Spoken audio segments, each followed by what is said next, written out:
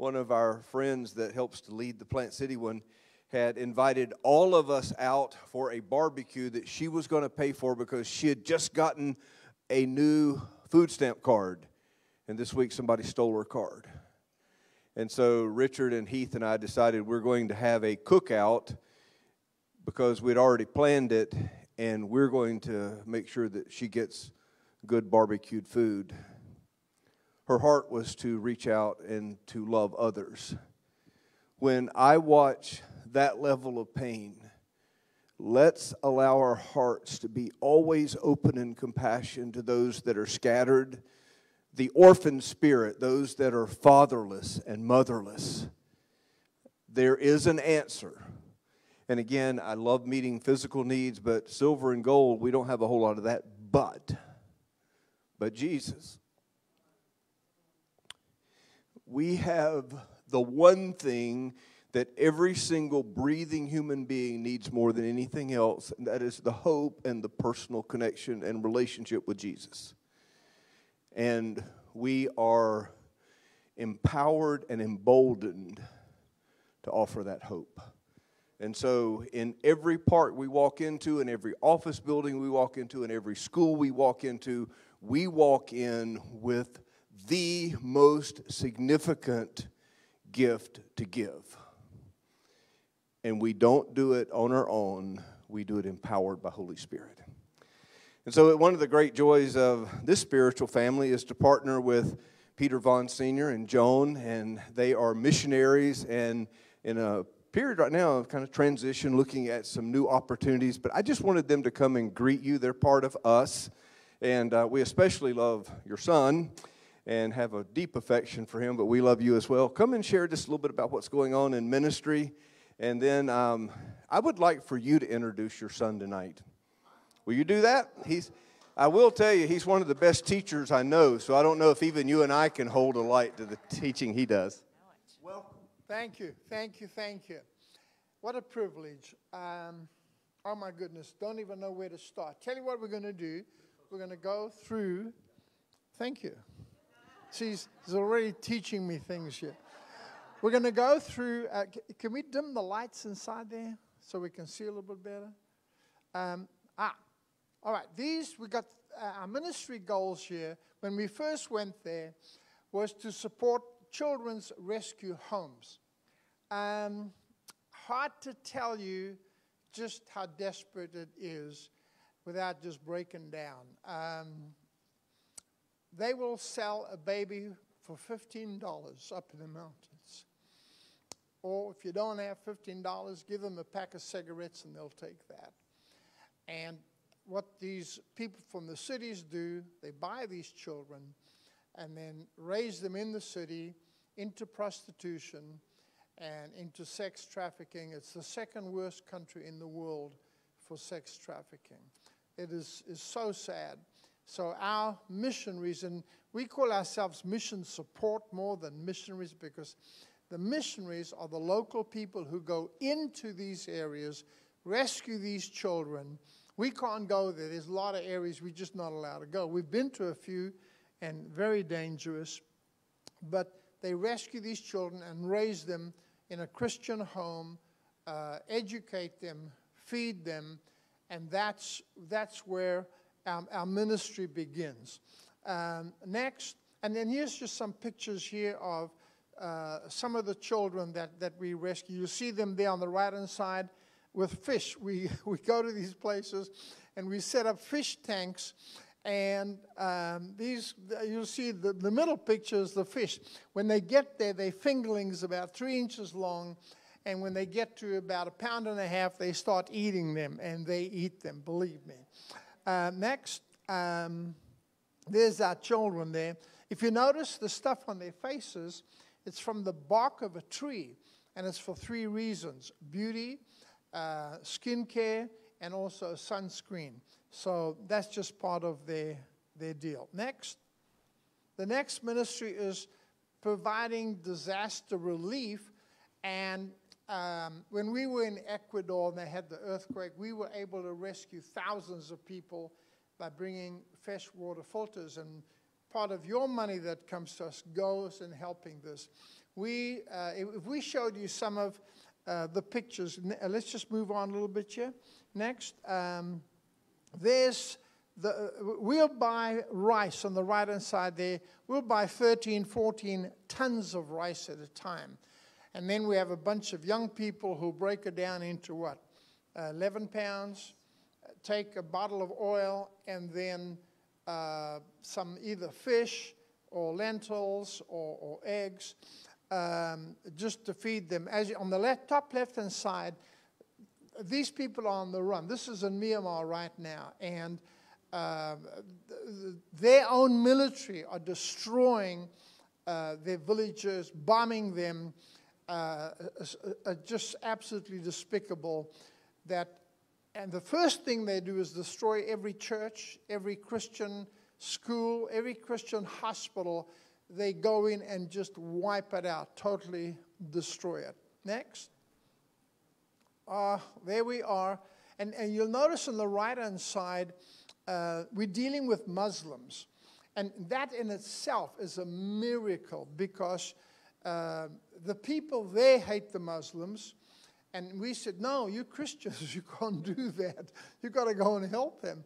So we met the restaurant owner, and I'd gone to him and said, look, what do you do with the food left over at the end of the night? We'd like to buy it. And he said, why? I said, well, there's people we feed that are hungry and don't have food. And he said, oh. He said, that's what I do. He said, I take the food that's left over to the Muslim community. And I said, oh. And he said, but you people don't help us, Muslims. I said, yes, we do. I said, we all God's people and God loves you. And he said, you'd come and feed our people? I said, yes, we would. So we went out, bought tons of rice, again, put it up to package. Now, we did some strange things we didn't know. The first package we got first to the house, the government had told us social distancing, and they put a tape up that you can't cross. So we put the food on the floor, and they would come. And next minute, this man grabs me, and he says, now they can't eat the food. I said, yes, they can. He said, no. He said, it's desecrated. It's unclean. And I said, okay, we'll take it to the next house. He said, no, you can't give it to anybody. I said, well, can we give it to the pigs? No. And I mean, they were serious about it. So we had to take that food and destroy it. Fortunately, it was just one package. But it was interesting. So we're going door to door, house to house. And the Muslims would say, why are you doing this? Why? Why are you doing this? And we were able to say, one day, somebody came and told us about Jesus, and he changed our life. And they would say to us, come tell us about your Jesus. So we just had breakthrough after. I wish we had time to share stuff, but let's move on. Next. What's that? This was another group that was in Tachele, in another area, because so many of these groups that had children's homes were opening their places to the local villages. So when it came COVID and everything was shut down, suddenly all these villages were starving. So these groups would put together, you can see again here, the oil and the eggs, and here they are on the right-hand side handing it out. These were two Christians, because in this case, this is how God provides in COVID, that there will be resources for Christians. Next.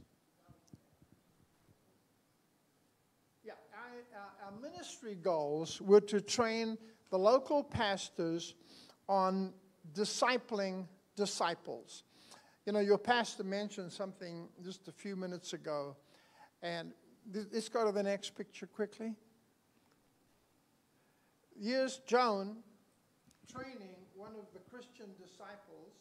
Yeah, the whole idea is that it should be indigenous pastors who are telling their own people about the Lord. So our job was to get these believers together and be able to work with them during the week so that they would go to the village on the weekend and present the lesson. And those people that had heard the lesson would go to the next village and present that lesson, and that would go farther on. Oh, yes. All right, on the right-hand side, this was a lion for God. This, I went with her into hospitals where she would put her hands on monks, which there you don't touch monks, particularly as a woman. And she would say, but they are suffering. The hospitals were kind of just clinics, and she would say, come with me, sister. And I'm going, oh. And she would say, all right, come on now, come on. And she would say, are you hurting? Oh, in her, oh, yeah. Let me pray for you. Lay hands on monks, and they would be healed. It was unbelievable. This is actually in various different homes, and you'll see that they're celebrating the Lord's Supper with rice and with water. And here they baptized all the children, all the people that they had brought to the Lord, our young believers. We taught them, you have brought them to the Lord, you will baptize them. And by the way, that water is so filthy, and it's got these leeches in them, and snakes and all kinds of things in there. And I'm glad they were baptizing, not me. The next one will show you. Now, here's where we are training pastors. I'm just going to tell you one quick story. Okay. You never know whose life you're going to touch when you tell your story and the Jesus story. And I wish I had time to teach you it. It is so simple. Your story is, there was a time in my life when I was angry, full of hatred, and then someone told me about Jesus. I believed, and he changed my life. And I became full of joy and peace. That's your story. Okay? You put in your words. Okay? And then we tell them the Jesus story. So, here we are, and we're training people. And Joan does most of the training. And so she says, now who'd like to share their story? And this middle-aged lady stands up, and my interpreter says, Pastor Peter, she knew. And I said, that's okay. No, she knew. And I said, it's okay. I'm thinking he means she's new, this is her first time. Because I think I'm training them to disciple. I think I have believers who have said, yes, I want to go out and I want to learn how to do this. So this is my idea. I'm training believers. But she says, yes, I'm ready. So then he says, Pastor Peter, she knew she's not Christian. So I'm going, oh, now what do we do? So Joan, not my fault, Joan says, come up. And she comes up. And she says, I was an orphan from birth. They gave me away. Nobody wanted me. And she said, you know, yeah, many people don't like orphans, don't take care of us, won't give us work, won't help us. And she said, tonight, that man sitting there, that old man sitting there with gray hair, and I'm looking for him as well, and she's pointing at me. Tell me that God wants to be my father. And tonight, I make him my father. And we just sat there, we're going. So then there's another gentleman who comes for the first time.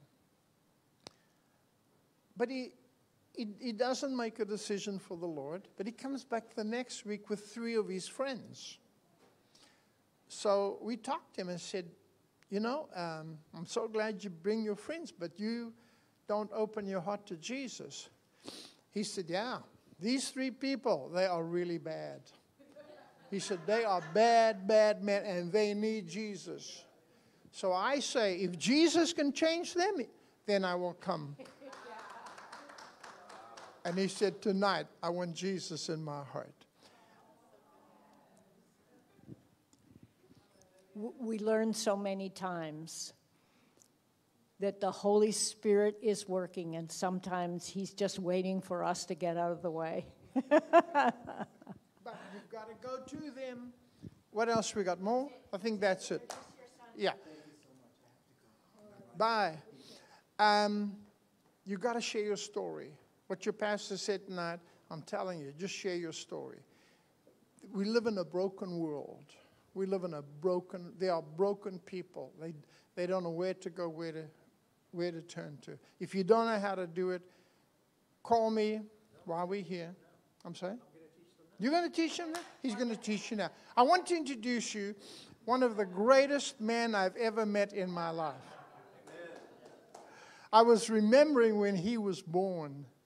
Oh, my Lord, what a joy, and what a joy it is to me now. You don't know much about him. I know things about him that you should know. But he loves the Lord, and he loves me, and that's all I worry about. So, God bless you.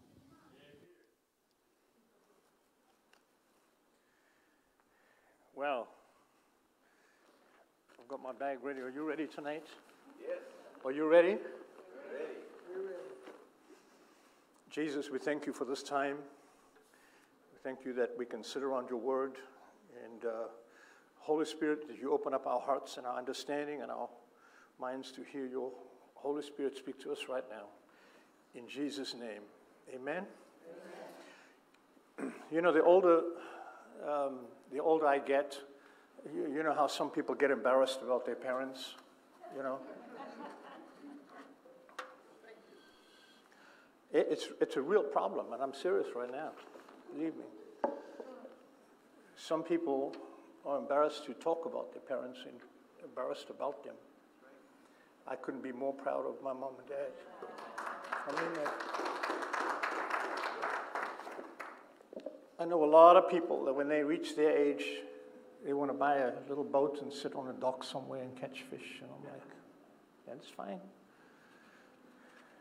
And for people to lay down their lives to go and preach the gospel, man, they're my heroes. I love you too. Don't get me going now. You see, you started something now. We will fight as well. We will. This is one of my second last talks that I'm going to be giving here. And I shared with Guy, don't get depressed, please. My goodness. And I said to Guy, there's one thing that I want to speak about, and that is how to share the good news. What I'm teaching tonight is not something I just teach. You heard bits and pieces about it tonight. It's what we live. It's what we do. And so I want to pass on something to you tonight that I honestly believe lie at the heart of what God wants to do for us, okay? So we're going to talk tonight about, in our series about it, the how-to series on how to share the good news. And I can promise you that tonight, I can tell you tonight that the outcome is going to be different than what you expected.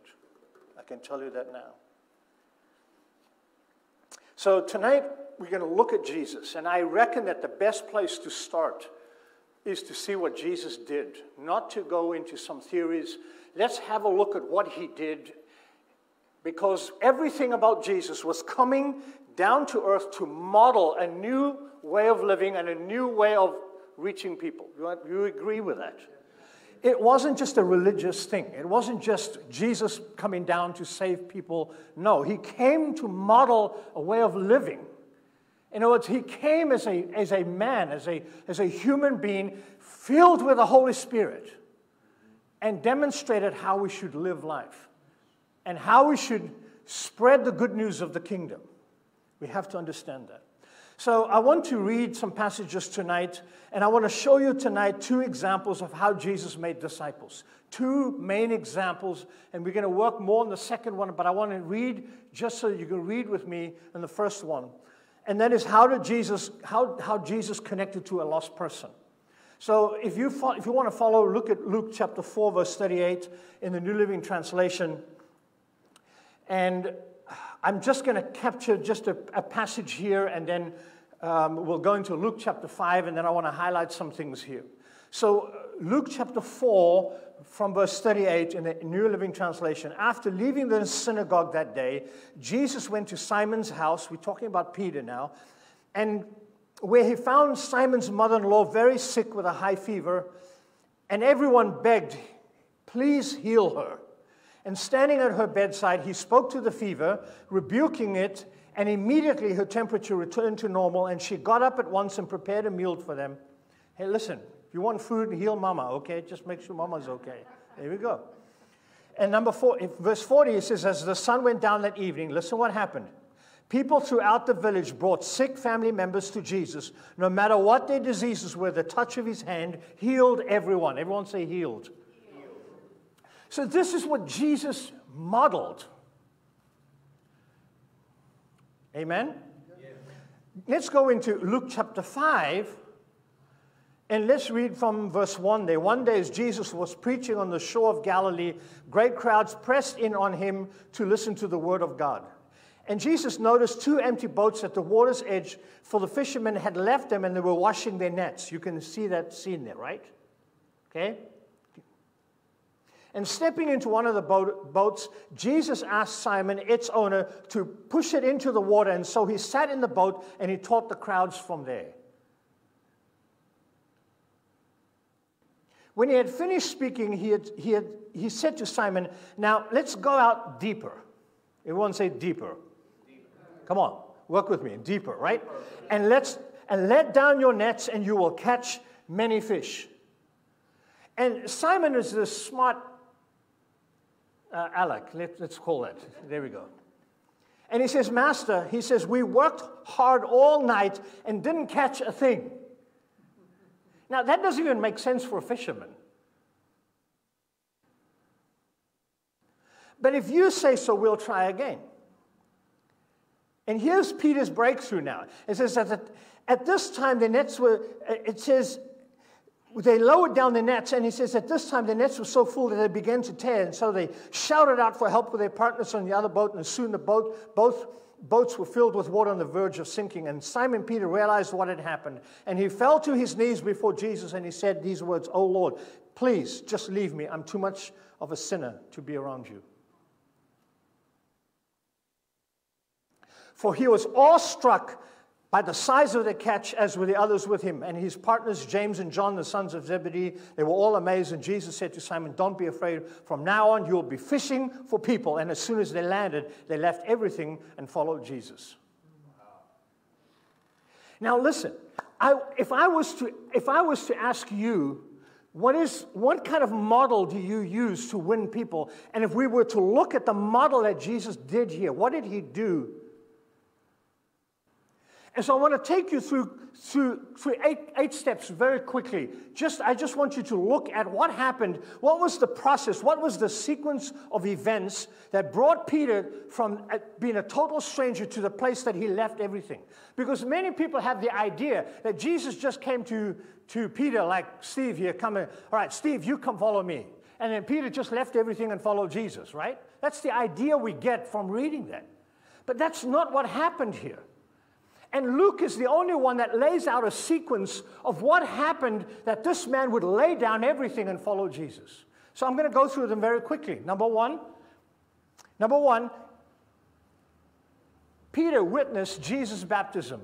So he now is just on the edge of the water. And in Acts chapter 1, verse 22, because it was one of the requirements to be an apostle, is that they had to have witnessed the baptism of Jesus.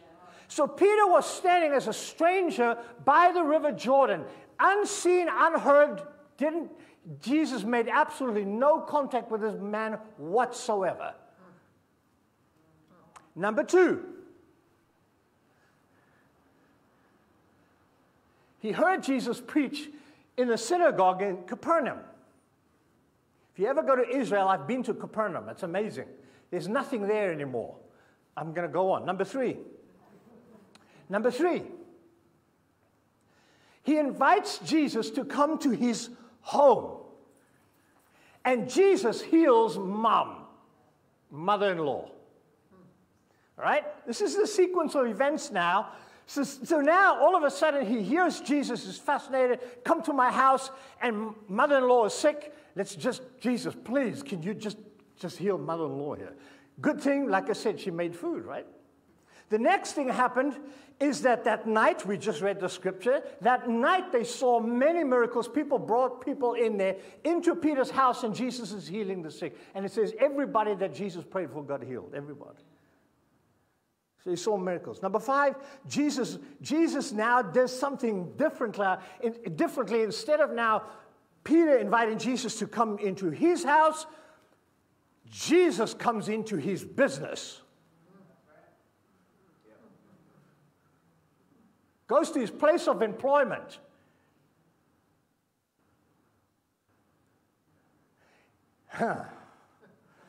Hint, hint, hint, clue, clue, clue.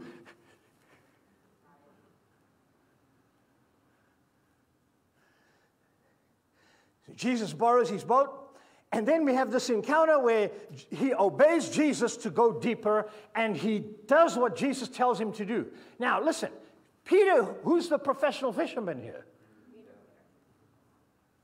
And Jesus comes as somebody who performs miracles.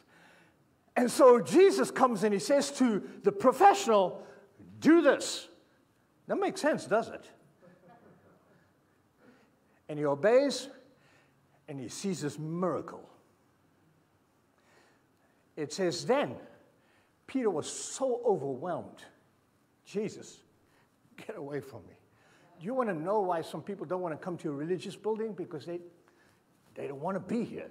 This is not the place. That's why we've got to go to them. And it's at that point Jesus turns to him and says, follow me, and I'm going to make you fishers of men.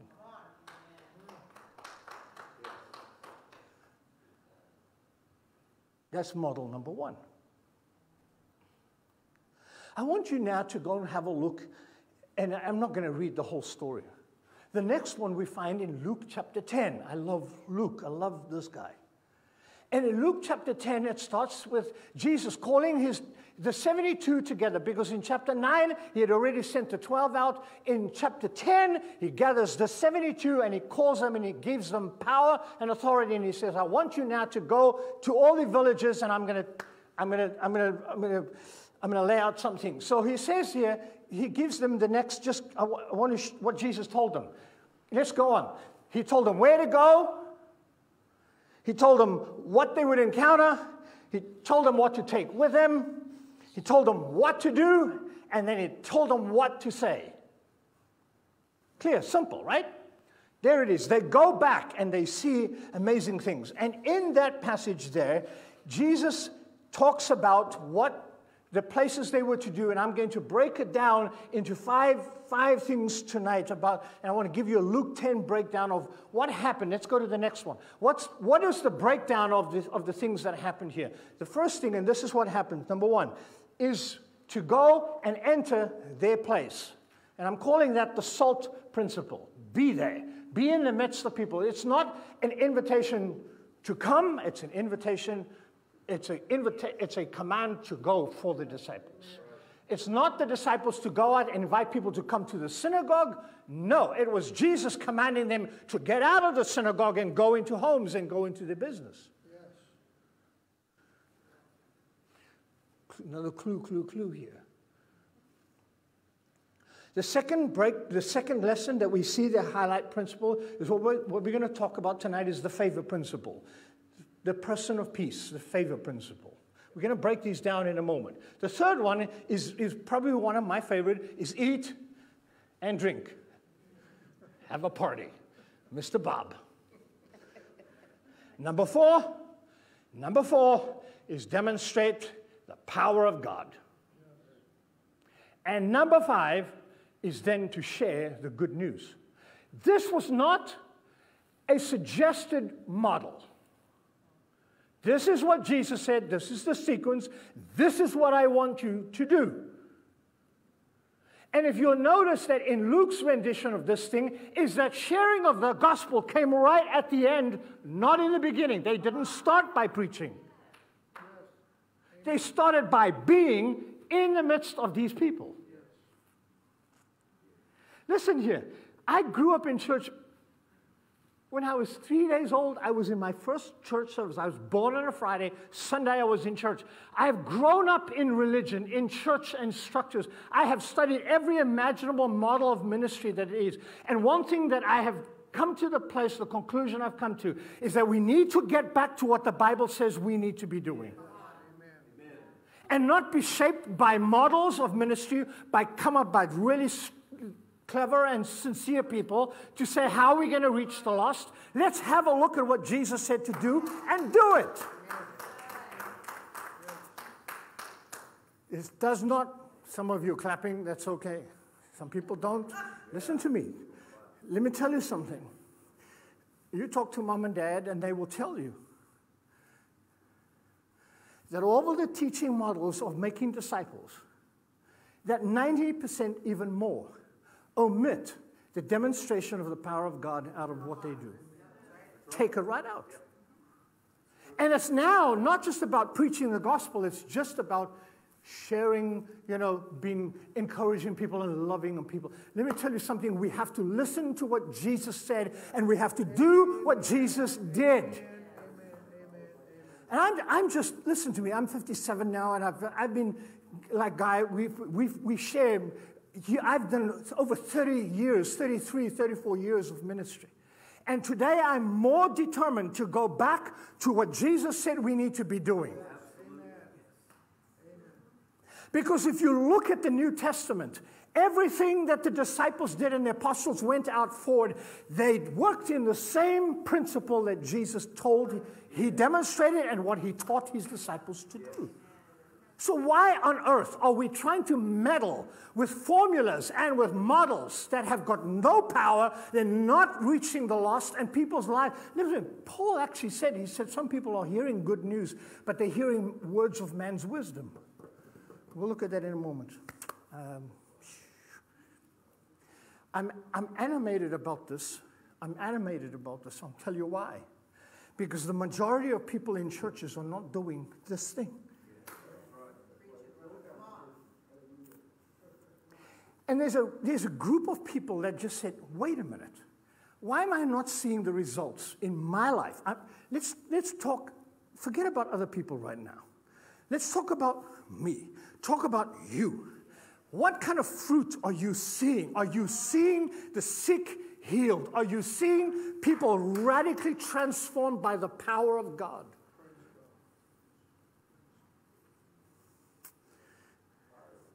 So let's break down this strategy on how to. Let's go to the next one, please. How to. This is a how-to thing.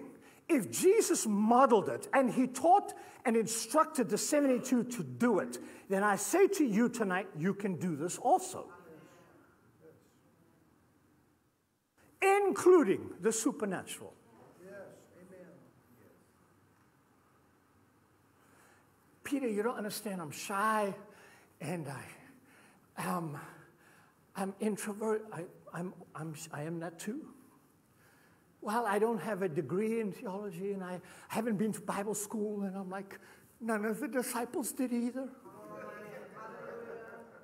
And yet Jesus changed the world. He changed the world with people that would listen to him and do what he said.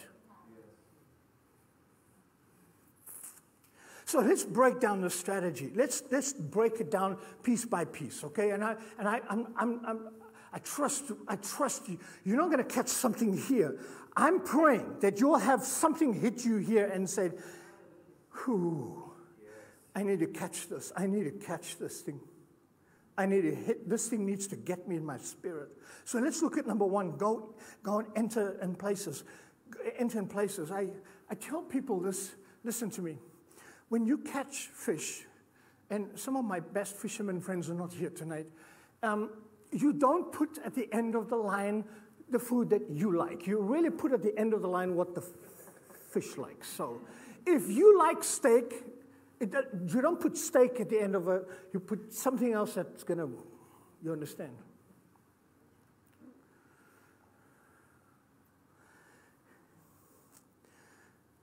The first part is for us to immerse ourselves and intentionally develop relationships with people that do not know Jesus. The message is not to invite them to come to us. The command is for us to go to them. And so I want to say the simple thing tonight, and I'm going to give you some scriptures that you can just highlight over here. First Corinthians chapter 5, verse 19. By the way, I'm going to have my notes available on the website. I'll put it up there. So you'll be able to download these notes. If you don't catch the scripture references, you'll be able to get them there. The first one is 1 Corinthians chapter 5, verse 9 to 11. And there was this whole discussion about hanging out with unbelievers, because the church in Corinth had this misconception that the church was not to hang out with unbelievers. And Jesus, I mean, can you imagine that? And Paul says, are you guys crazy? If that was the case, then you'd have to be taken out of the world. 1 Corinthians chapter 9, verse 19. And I want to ask you, listen, and I put the New Living Translation, because in the New Living Translation, in those verses 19 to 23, 5 times he repeats the phrase, so that I can bring them to Christ. I would like you to say that with me. So that I can bring them to Christ. So that I can bring them to Christ. 5 times in that passage. And what did he do? He says, to the Jews, I became like them, so that I can bring them to Christ. For those who do not know the law, I became like them, so that I can bring them to Christ. Now, one of the themes there, one of the key words in verse 22 is the word common ground.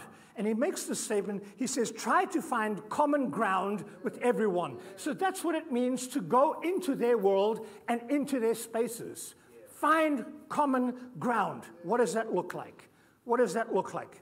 I want to show you quickly. Put up the next one, please, Sarah. She's good. I like that. Sarah, thank you.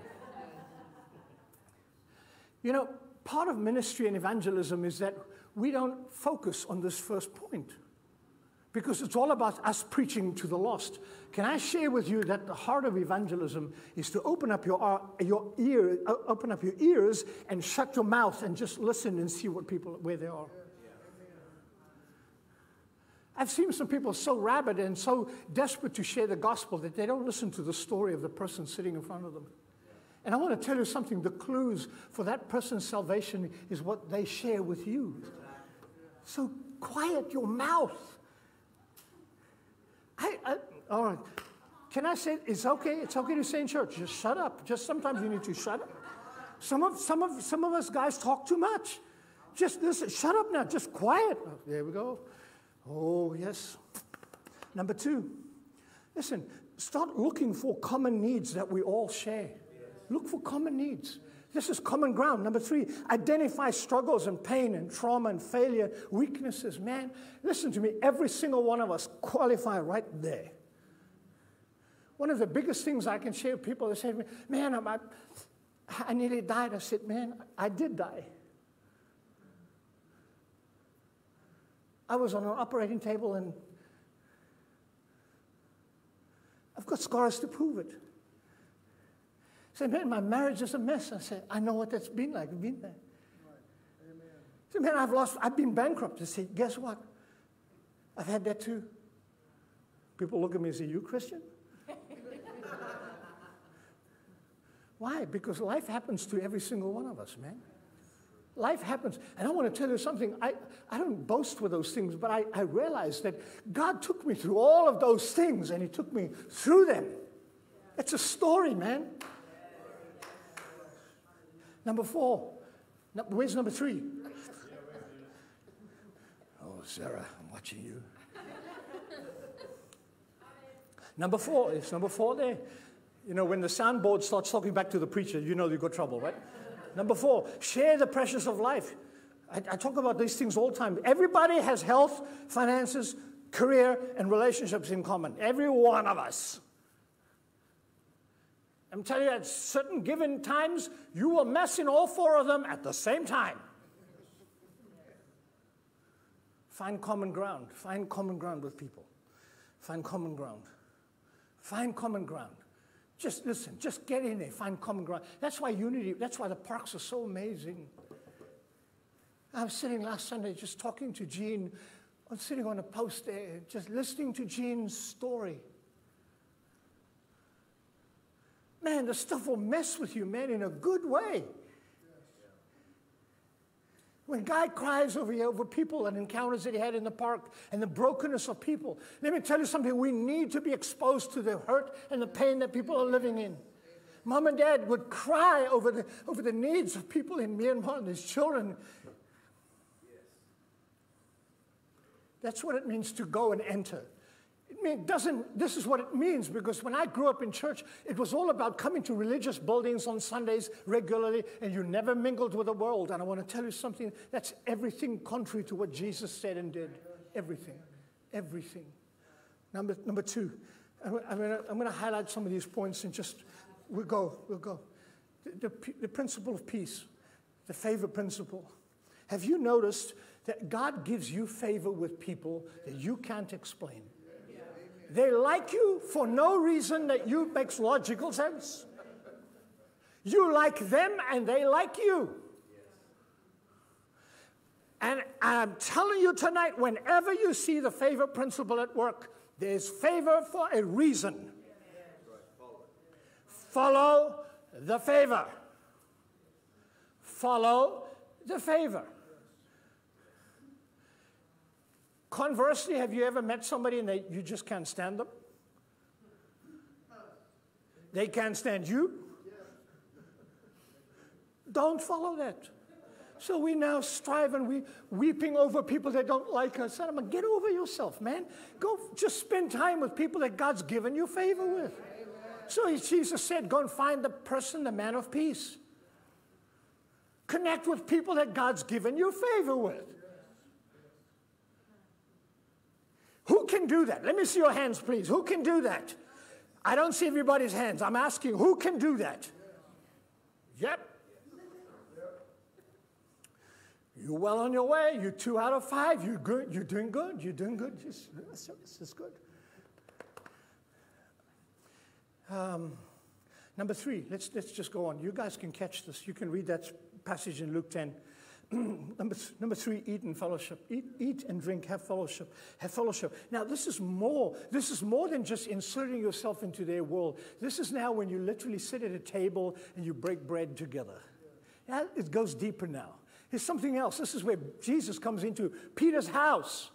Man, there's something different. There's just something about a coffee sitting face to face with a person. There's just something about it. It's just something about having people come to your house.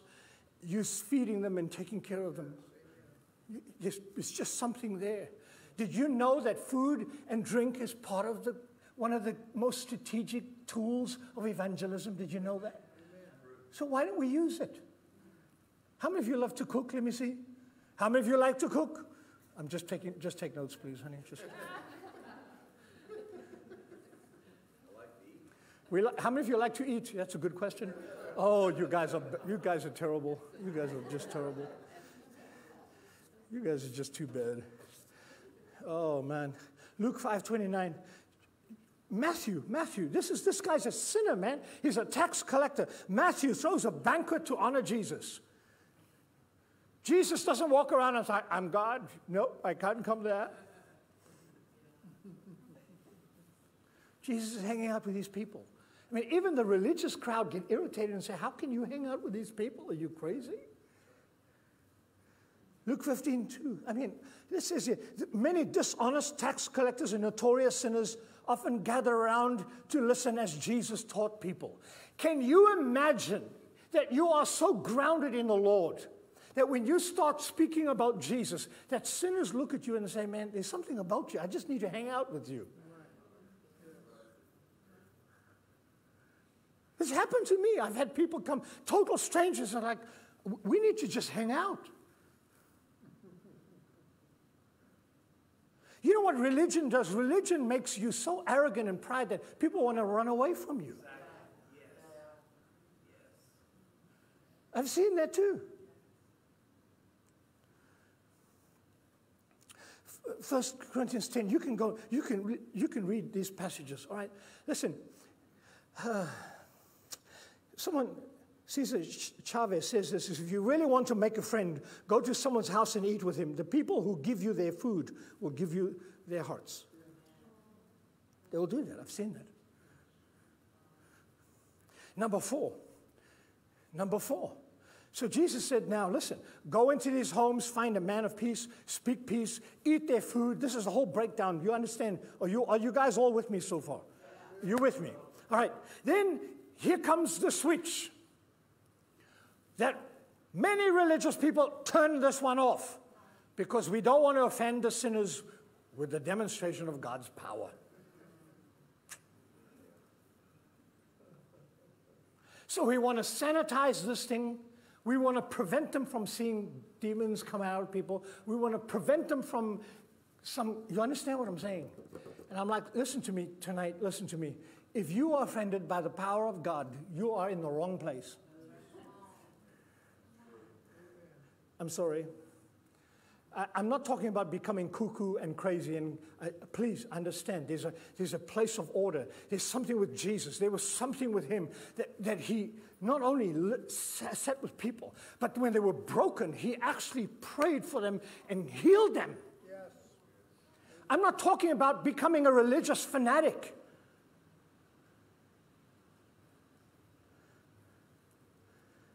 And I tell you what, in American TV and all kinds of ministries, there's so much show that goes on with a demonstration, quote unquote, of the power of God. And I want to tell you something. There's some of that stuff that every one of us needs to run away from this stuff.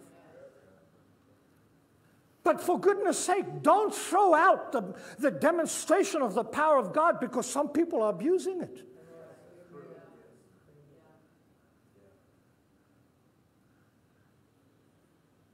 Now, if you would notice something, that this is the first command in this whole sequence here that touches on the impossible. Every one of us at this point can go into homes. Yes and amen. Yeah. Every one of us can eat food. Yes and amen. How many of you can heal the sick? And yet, that was a command that Jesus gave them. He didn't say, pray for them. He said, heal them. At some point in my spiritual growth, I had to deal with this question and say, God, wait a minute. You have to understand I'm human and you God. And so we constantly relegate miracles to God. When God looks at us and he said, I want you to heal the sick. I hope some of this stuff offends religious people. Honestly, guy, seriously. I don't mean to be offensive. That's not my motive here. My motive is let's get to the real thing. If Jesus healed the sick, and if he commanded his disciples to heal the sick, then why are you and I not pursuing to do the same thing? So I have to assume that if Jesus commanded his disciples to do something, he gave them the ability to do it. Yes or no? Amen. That just goes to say. I don't command somebody to do something in the military, command them to do something if they are incapable of doing that thing. That's just not how it works. So now let's reverse engineer the statement here. That if Jesus gave them the command to heal the sick, it means that he gave them the ability to heal the sick. And if for some reason it's not working for you, it doesn't mean that the problem is with God or his timing. It means that you and I need to figure out why is it that I can't heal the sick.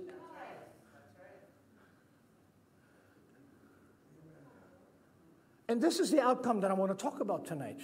Because sharing the good news, let me tell you, there are discipleship programs that will take you for 6 months to a whole year just to learn how to disciple somebody. Let's get back to this place and say, God, teach me how to heal the sick. Maybe we should do that at one of these teachings. How do you heal the sick? Believe it or not, there's some strategies. Let me tell you something. If you are connected to God and you're filled with the Holy Spirit, you have the power to heal the sick. That's right. So Acts 10:38, how God anointed Jesus with the Holy Spirit and power, who went about doing good, healing all who were oppressed of the devil. That's Acts chapter 10, verse 38. This is Peter now. This is Peter. A few verses down, Acts 10:44. One of my favorite scriptures in the Bible. It says this, and while Peter was busy preaching, the Holy Spirit fell on everyone in the house. Whoo! Patty and I had this, we had 2 encounters last week, one on Zoom, the other one was both on Zoom actually, where we had a meeting with, and all of a sudden the Holy Spirit just came, poof, changed the conversation. You see, here's the thing. We're trying to get people encounter a supernatural thing, but we're trying to do it with human means. So we're trying to get them saved by normal means. You know, you say this and you do this, and then people get to. Let me tell you something. This is all based on coming to the place. At some point, you say, God, Holy Spirit, like my mom said tonight, it was beautiful. At some point, you get to the place and say, God, you've got to do something here that I can't do in my own strength. You're going to just have to. This is God time right now. I want you to open your Bibles to 1 Corinthians chapter 2. Are we good on time? Are you guys okay? I hate to bore you. I don't want to do that tonight. No. Okay, so 1 Corinthians 2, 1 Corinthians 2, look at verse 3. This is the heart of the issue here. You guys believe the Bible? Let me say yes or no, you believe the Bible? You're going to do what the Bible says, all right? That's cool. All right, so let's see what Paul says. He says, I came to you in weakness and with great fear and trembling. Can I tell you something? When you walk in ministry as many years as we do, it's not uncommon for us to walk in fear and trembling. Ask Guy. Ask my dad. Ask my mom. At times, are you really, God, is this you? Is this really you? So fear and trembling is like a feeling of your sense of your inadequacies without God. It's all very real. It's real. Paul says this. Now he says verse 4, 1 Corinthians 2 verse 4. He says, my message and my preaching were not with wise and persuasive words, but with a demonstration of the Spirit's power. And here he tells you why. So that your faith might not rest on human wisdom, but on God's power. You see, when people get to see the power of God, like Peter did on the boat, he saw this as like God intervening in this situation here. He knew this was God. And so many times we're trying to argue people into the kingdom, and we're trying to debate them, and we're trying to give them words into the kingdom. Let me tell you something. What needs to happen at that point is they need to encounter the power of God, because that's the trigger that switches them over. Because then the focus is off your words, and it's on God. That's where it needs to be. Have a look if you want to follow. I've got to read one more, please. I teach this scripture every time I talk about this subject. It's Romans 15, verse 18 to 20. And I'm going to read New Living Translation again here. NLT, Romans 15, the reference is up there. Follow with me if you can in your Bible. I want you to catch this with your eyes as well. So Paul writes and he says, yet I dare not boast about anything except what Christ has done through me, bringing the Gentiles to God by my message and by the way I worked among them. Can you see? Paul inserted himself in there. Now look at verse 19. They were convinced by my oratory skills. They were absolutely convinced by my persuasive personality, right? Is it there? No. How were they persuaded? How were they persuaded? How were they convinced? By the power of miraculous signs and wonders and by the power of God's Spirit. Why do we not live in this thing? So at some point when you are sharing the good news, you have got to be constantly aware of where the Holy Spirit is directing. What's He moving? What's He saying? Where does God want to reveal His power now? Okay? So I want to give you some practical things to do. The next one here. Number one, Jesus actually said, Acts chapter 1, verse 8, you shall receive power when the Holy Spirit comes upon you. And I want to tell you, every single one of us needs to encounter the empowering of the Holy Spirit like they did in the book of Acts. And I want to tell you something, mainline tradition and religion has moved away from this truth because they said it happened once and it's never again. Let me tell you something, if you live like that, you do not understand the Bible. Seriously. Because it didn't just happen in Acts chapter 1 and Acts chapter 2. It was recorded in every single decade since the outpouring of the Holy Spirit. There's been outpourings of the Holy Spirit. It has not stopped. And I've studied, let me tell you, I've studied these things. And so when you're in this situation, you ask the Holy Spirit for words of wisdom, words of knowledge, encouraging words, prophetic words. Man, I would come up to somebody and just share something with them. They're like, how did you know? I didn't know. It's a demonstration of the Holy Spirit's power. And then the third most practical thing, I mean, if someone says to you, listen, I'm sick, my head is hurting. Listen, that's just a moment right there. You say, would you mind if I just pray for you right now? Right there. Jesus said, if you lay hands on the sick, they shall recover. Mark 16. So this thing is not about just, listen, we've got to do the right things, and we've got to immerse ourselves, and we've got to eat and fellowship and all that. But there's a time that we've got to ask the Holy Spirit to change the equation. Right there. Who spoke about the woman at the well? It's exactly what happened. Now, there was no manifestation of healings there, but Jesus spoke a word to this woman that she looked at him and she said, Jesus, are you a prophet? How did you know these things? So she went back to her village and told them about what had happened. And they came out to Jesus. And one woman at a well, came back with a village, and the gospel spread into that village. With one encounter, with one word of knowledge. Finally, the last thing to do is to step over and share the good news. Now, I want to make a very, very important point here. At some point, you have to switch from a social conversation into a spiritual one.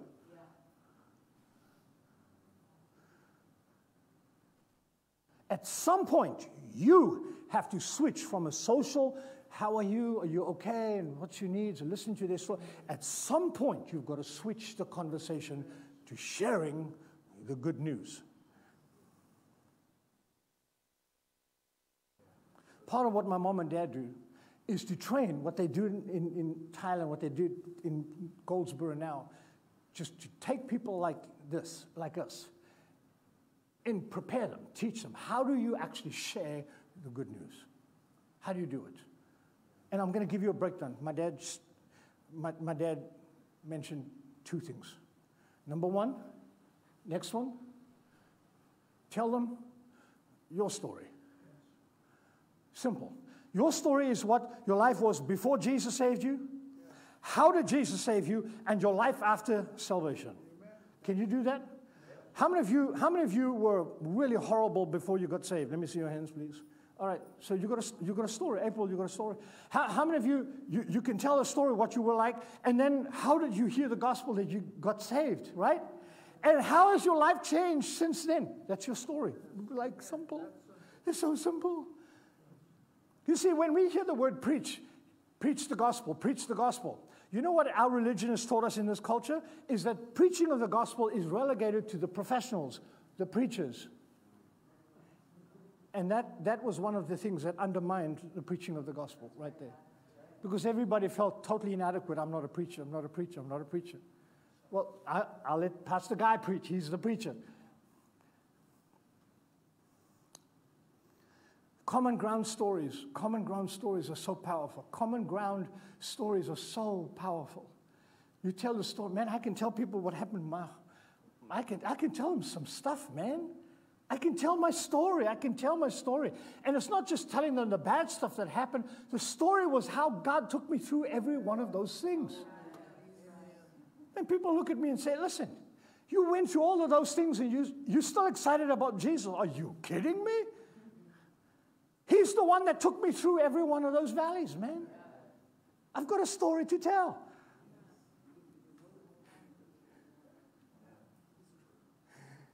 Now, please don't get stuck on the past, all right? Please, some of you will spend 3/4 of an hour just telling how bad you were. Please don't spend too much time there. I beg you.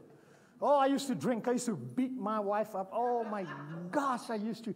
I mean, my dad will tell you stories. A guy said, man, yeah, I killed this man. I'm not. Seriously. Please don't spend too much time on the past. Tell him about how God changed your life. How did you hear? What was your, man, what was the before and after? We all love before. Matt, come on now. Before. After. Sorry, that's stupid, I know. That's really lame. I'll get Matt to put some decent stuff up on the website. Before and after. That's your story. That's your story. That's your story. How many of you got a story? Let me see. How many of you got a story? Let me see your hands. You got a story. You know what's the hindrance to so many people's stories? That their lives are such a mess right now. Listen to me. I've been in times when my life was a mess. That doesn't mean I don't have a story. You know, there's a place where people feel sorry for themselves and everyone feels sorry for them. But then there comes a place where you need to stop that thing and just grow out of that thing. All right? Just, come on, just move beyond your pettiness and your pitifulness. And just, I don't mean to be harsh now. I'm not being, you understand, okay? All right? Because some people want to tell us, you know what I'm saying? And this, don't take, some of you, oh my gosh, oh, Peter's speaking to me right now. No, it's not. I'm not doing that. If it was, I would just tell Tom, it's you. It's not, but it's not. You tell them your story. The next one is you tell them the Jesus story. This is the Jesus story. And listen to me. This is where Mom and Dad can teach you. I'm telling you. They talk about the 3 circles.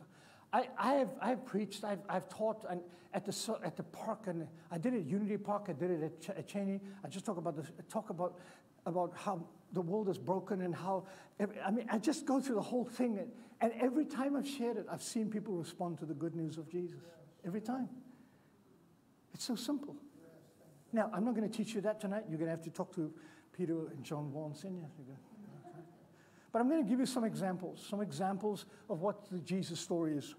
And we were a couple of weeks ago, we had prayer, and Gary and us guys here, and I shared this verse in Romans chapter 5, verse 16. My gosh, it was just so powerful. It was so powerful. Romans 5, verse 16. Can I just read it quickly? You just bear with me. It says, for this free-flowing gift imparts to us so much more than what was given to us through the one who sinned. In other words, he's saying, listen, Adam really messed up, but something so much better came through Jesus. Now listen what he says. For because of Adam's transgression, we all face a guilty verdict of guilty. Is that true? We're all guilty. Right? He says, but this gracious gift leaves us free from our many failures and brings us into the perfect righteousness of God, and we are acquitted by the words, not guilty. Some people's idea of sharing the good news is to tell them how bad they are.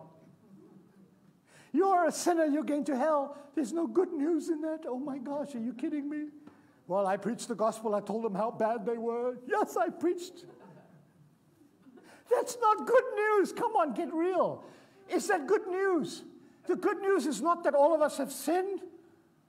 The good news is that one man took the punishment for all of us and declared us not guilty.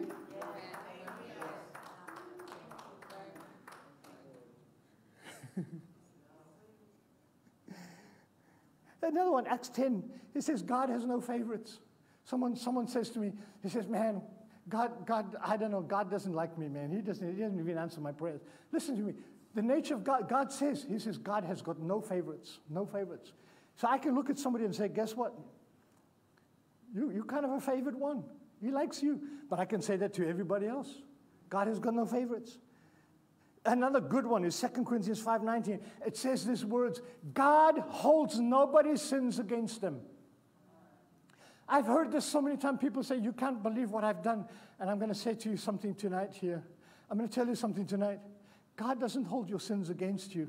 Do you know why? Do you know why? Because he held your sins against Jesus. That's why.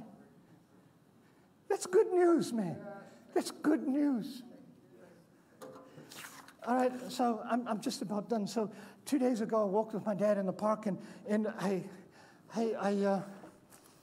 oh my gosh, I found something so utterly depressing. Really, seriously, you're not going to believe this. Are you ready? I'm being dead serious now. In fact, when I saw it on the ground, I walked past it for another 20, 30 yards, and I'm like, oh no, I can't miss this one. So I walked back. Now I'm pacing myself. I've got a 3-mile circle. I'm working on a 3-mile thing here. I'm like, okay. So I found this thing. Are you ready? Are you ready? I found this Powerball thing here with the words there, not a winner. How depressing is that? How depressing is that? And as I walked, and I thought, wait a minute, that's exactly what we need to hear with the gospel. Because people will live by this thing, and they don't know that they're heirs of the Father. Come on now.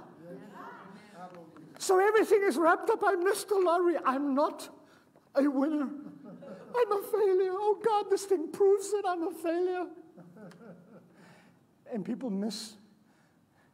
Part of the good news is to say to somebody, man, your life is not wrapped up in this thing. You are an heir. You're living as a poor person right now. You don't know. I've told so many people, you don't know how wealthy you are. You don't know how wealthy you are. You haven't discovered the PIN number to your safe. You haven't used the key for your inheritance. Listen to me. Oh, you ready for another one? How many of you know what this is? Don't look at the continent. Look carefully. What is this? What is this? Do you know what it is? This is a mosaic. Isn't it beautiful? Given to me by a friend. And it's a mosaic of broken pieces. And I've actually used this in sharing the gospel, is that God takes the broken pieces of my life and he cements them with his love into something beautiful, a piece of art. I've just shared the good news right now. You see, some of you think you need a Bible degree and you need some certificate to say that I'm a disciple maker. No, you can share it. Oh, wait a minute, I've got some more. Oh, I've got some more. Where do we go? Oh, yes, some Band-Aids. This is a good one. This is a good one. This is a good one. You can share the good news with absolutely anything around you. Band-Aids is a great one. I tell people, listen, man, you're trying to patch your life up with wounds that are so deep, you think Band-Aids are going to fix you up, man? Someone wants to go deeper than just your... You got it, right? Yeah, okay. You want another one? Oh, yeah.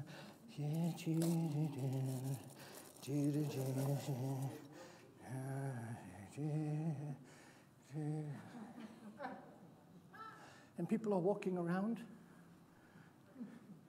and they wonder why they don't see God as being a good God.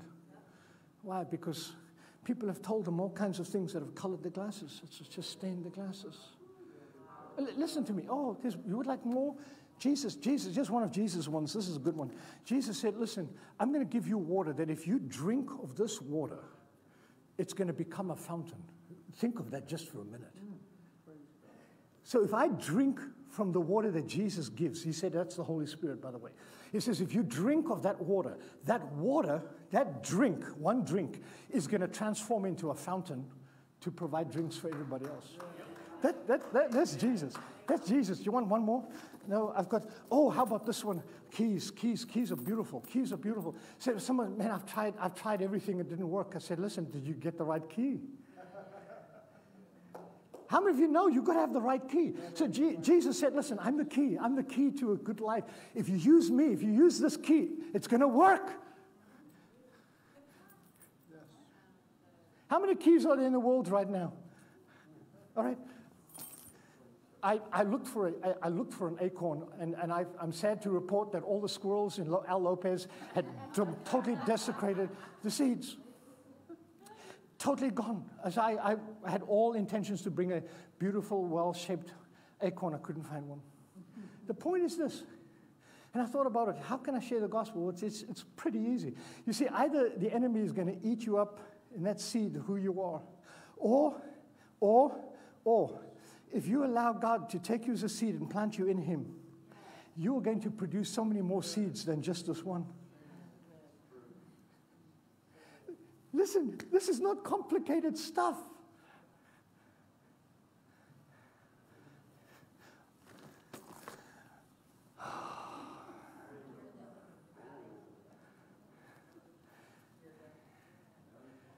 Yeah.